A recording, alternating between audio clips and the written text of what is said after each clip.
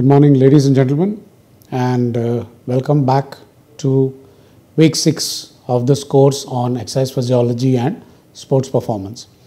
This is lecture 2, where we will be dealing with the physiological response to exercise in heat and cold. I will be covering this topic under the following heads: exercise in heat, physiological responses to exercise in heat, limiting factors, exercise in cold, physiological responses to exercise in cold, conclusion. We all know that when we exercise in heat, heat production is not a good thing. However, when we exercise in a cold environment, heat production is beneficial as it helps to maintain the normal body temperature. Metabolic heat load places a very large burden on the mechanisms that control body temperature, even if you are exercising in a cool environment. Let's talk about some of the physiological responses to exercises in heat. When you exercise in heat, the increased demands on the cardiovascular system is because there is a normal demand on the cardiovascular system wherein it is supposed to supply oxygen to all the body, and body temperature regulation demands will also be added onto the cardiovascular system. The CVS has to transport blood to the working muscles and to the skin for heat transfer to the environment.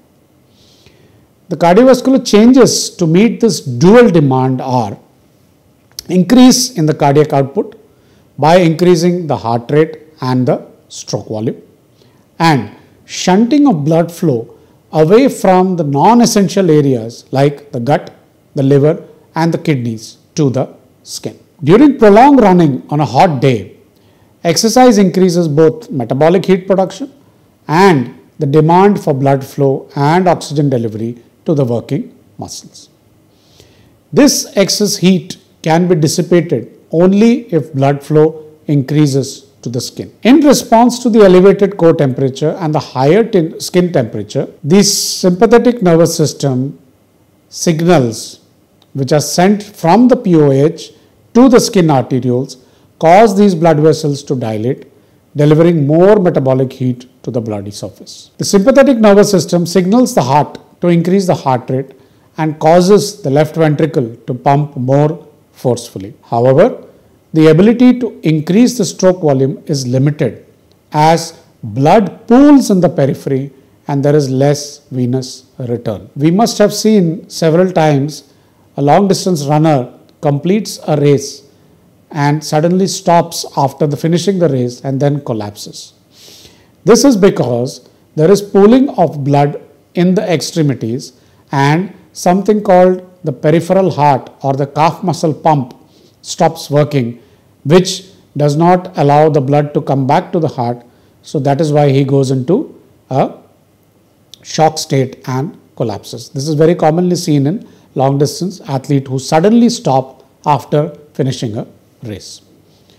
To maintain the cardiac output under such circumstances, the heart rate gradually creeps upward to help compensate for the decrease in stroke volume. There are some limiting factors to the exercise in heat. At some point, the cardiovascular system can no longer compensate for the increased demands of continuing endurance exercise and also efficiently regulating the body's heat. This overload of the cardiac system or interference with heat dissipation can drastically impair the performance and increase the risk of overeating, or it may do both. Exercise in the heat becomes limited when heart rate approaches maximum, especially in untrained or non-heat acclimated exercises. There is something called a critical temperature theory which proposes that regardless of the rate at which the core temperature increases, the brain will send signals to stop the exercise when some critical temperature is reached, usually between 104 to 105.8 degrees Fahrenheit. Let's talk about the role of sweating in body fluid balance. On hot summer days, the temperature of the environment exceeds both the skin and the deep body temperatures. This makes evaporation far more important for heat loss because radiation, convection and conduction are now avenues for heat gain from the environment. Increased dependence on evaporation means there is an increased demand for sweating. During heavy exercise in hot conditions, the body can lose more than 1 liter of sweat per hour per square meter of body surface. An average size female athlete between 50 to 75 kilos might lose 1.6 to 2 liters of sweat, or about 2.5 to 3.2% of body weight each hour. If a high rate of sweating is maintained for a prolonged time, it ultimately reduces the blood volume, increases the heart rate, and decreases cardiac output, thereby reducing performance. In several long distance runners, sweat losses can approach 6 to 10% of body weight. Such severe dehydration can limit subsequent sweating and make the individual susceptible to heat-related illnesses. Loss of electrolyte and water in the sweat triggers the release of both aldosterone and antidiuretic hormone. Aldosterone is responsible for maintaining sodium concentrations in the blood, and ADH maintains the fluid balance. Aldosterone is released in response to decreased blood sodium content, reduced blood volume, or if the blood pressure is lowered. During exercise in the heat, aldosterone limits sodium excretion from the kidneys. Basically, it holds back sodium in the body. The body retains water and sodium in preparation for additional exposures to the heat and in preparation for subsequent sweat losses. Exercise and body water loss will also stimulate the posterior pituitary gland to release ADH, which stimulates water reabsorption from the kidneys, and this will help to retain the fluid inside the body. Thus, the body attempts to compensate for the loss of electrolytes and water during the periods of heat stress and heavy sweating by reducing their loss in the urine. Let's now talk about exercise in cold. Humans are tropical animals with physiological adjustments to heat stress. However, when they encounter cold environments, they need to have a behavioral adjustment like putting on more clothing or seeking warm shelter. Certain occupations, military operations, winter sports, etc.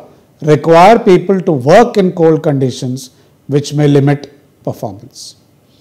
Cold stress is defined as any environmental condition causing a loss of body heat that threatens homeostasis. The hypothalamus has a set point of around 98.6 degrees Fahrenheit. Low skin or body temperature provides feedback to the thermoregulatory center to activate mechanisms like peripheral vasoconstriction, that means the blood flow to the periphery is stopped, non-shivering thermogenesis, without shivering when heat is produced by the body, and shivering thermogenesis to conserve body heat and increase heat production. Behavioral responses may also be required, such as huddling or putting on more clothes to help insulate our body from the environment. Heat conservation and production.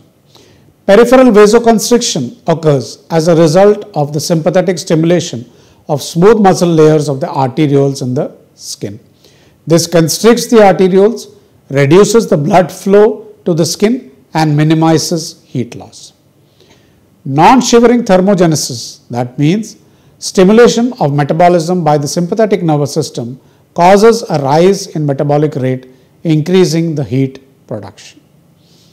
Shivering, which is a rapid cycle of involuntary contraction and relaxation of the skeletal muscles, causes a 4 to 5-fold increase in the body's heat production rate. There are some physiological responses to exercise in the cold. Fatigue and lower exercise intensity reduces the metabolic heat production due to low energy reserves and reduced muscle activity. The resulting decrease in core temperature causes the individual to become even more fatigued and less capable of generating heat. It also reduces small muscle function due to the cold, which causes loss of manual dexterity and diminishes fine motor skills.